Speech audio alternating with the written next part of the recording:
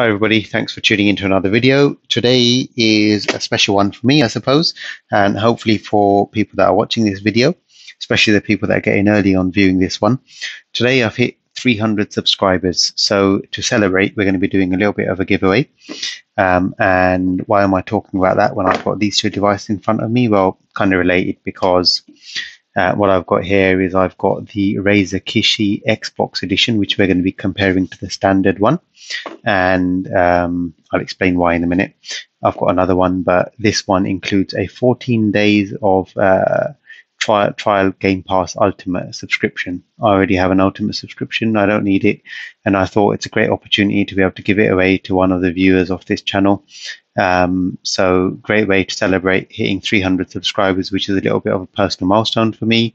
And why not share it with you guys? So I'm going to explain why I've got two boxes here. One is one that you may have seen me unboxing in previous videos, which was a couple of weeks ago, maybe, when I received the device, and I hit an issue with it where, unfortunately, after a few days, it stopped working. Now, I'd just like to say I purchased it off eBay. The seller was extremely helpful. So if you're watching this, seller, thank you very much. Very helpful in trying to get the issue resolved. Contacted the shop that the device was initially purchased from and gave me all the information I needed to try and pursue manufacturer warranty. But on that note, I would like to say no thank you to Razer. Razer support is absolutely useless. So Razer, if you're watching this, first product I ever bought from you. Unfortunately, I bought another one because I did want to play some games on my phone, and it's a decent controller, but I have no faith in the product in terms of quality of the product, because this one died after 2 days without doing anything. This is the last chance for buying a Razer product. If this one also dies, I won't be buying anymore. And I will definitely be posting feedback here if this one also dies. So just word of advice and warning for you all. Be prepared to get absolutely no customer service from Razer if you do buy their products. Quite surprising for a company so large that has such a large gaming fan base, I suppose. One of the sort of pinnacle in the gaming hardware industry, and they can't offer a bit of support for one of their failed products. Zero support from a manufacturer warranty perspective. And so that's my rant over. So I thought what I'll do is I'll buy another one. I'll specifically go for the one which is the Xbox edition this time, because that's the one I wanted last time anyway.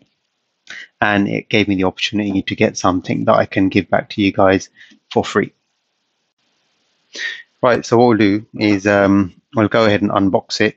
We'll do a bit of a comparison between the old and the new. Well, pretty much the same product anyway. This one is a little bit more expensive for no real good reason other than the fact that it's been Xbox branded. And so there's the new one. There is what we're going to be giving away. So I'm going to be showing that very shortly, but there's the Xbox Game Pass Ultimate 14-day trial membership. And I'm going to move that away for a second because I'll be careful in how I unbox it. So let's just go ahead and look at the controller. Let's bring the old one in. So this is the old one that unfortunately no longer works. When I say no longer works, it literally does no longer work. So one day it was working fine, the next day it failed. Might as well peel this off. I don't know why I've still got this on there. Ah, there's a Razer logo. Have a look at that. So, yes, what went wrong with this? It was working fine one day, the next day it was not working. When I plug the device in, the blue light's supposed to come on there. It no longer comes on, and it just doesn't do anything. It's completely dead. I'm not going to go ahead and try and prove that it's dead. It's dead. I haven't got any other device here at the moment on hand to test it, but that's not the point of the video. We might as well compare them. So from a are they similar perspective, they're exactly the same. And I'll just talk about the key differences, mostly superficial. So one thing you'll notice immediately is this one here has an Xbox guide button for the home button. This one's just got the old school Android style home button, and it's got start and select buttons, effectively what they are, sort of back and select or next or OK and etc. There. And what they've done on this one is they've replaced it with the sort of menu buttons and the settings buttons here, whatever they are on the Xbox joypads. From a D-pad, also just a note here is what you'll see is AB buttons. The color scheme on these have been switched, and also on the XY buttons. So the color schemes on the new pad effectively resemble the color scheme on the Xbox gamepad. So that's exactly the same as the Xbox controller.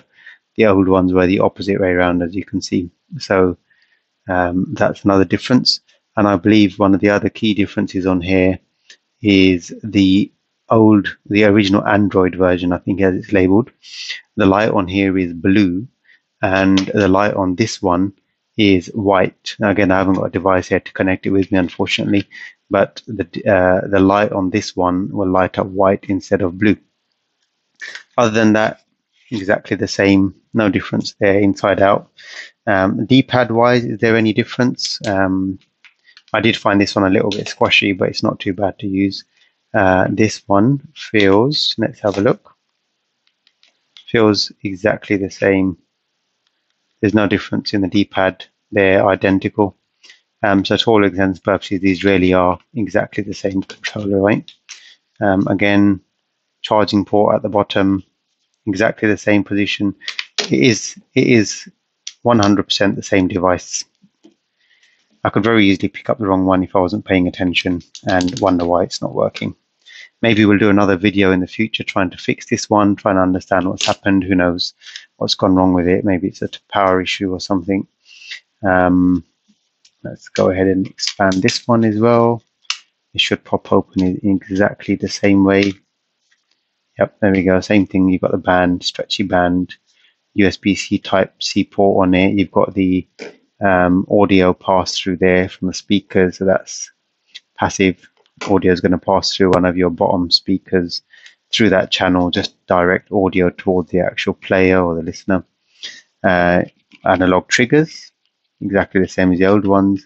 So there you have it. I think that does it for the comparison, really. There's no significant difference in these whatsoever, other than it's very Xbox oriented. It will support Android games as well as Xbox Game Pass, I guess, or any other games you're playing, cloud streaming games.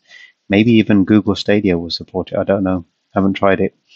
I was mainly using this one to play games from Xbox Game Pass because it's a perfect fit for that sort of gaming, and it really does feel like having a nice little Xbox in your hands.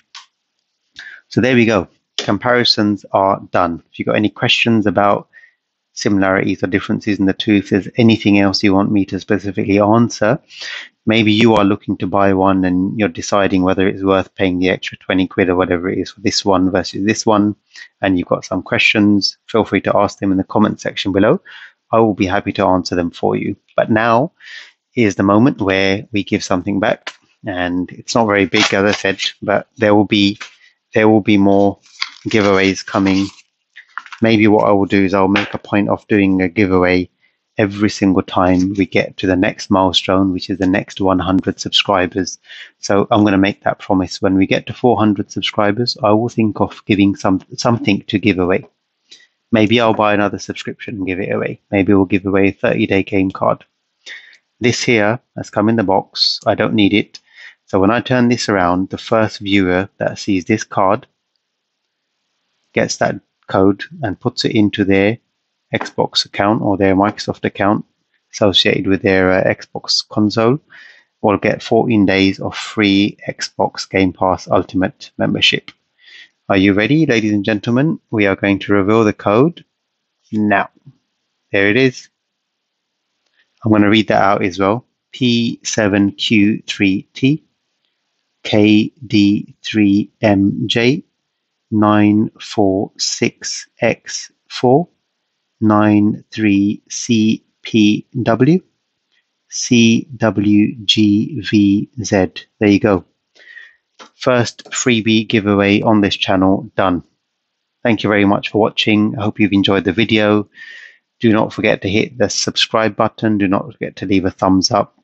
Definitely hit that subscribe, get the notifications going with a little bell icon, because every 100 subscribers, we're going to be doing some giveaways. And maybe as the channel grows and the subscriber base grows, and maybe there's some sort of a fan base watching these videos that I'm posting for your benefit, hopefully, you're going to see bigger and better giveaways. That is my promise to you all. Thank you very much for watching. Take care and all the best.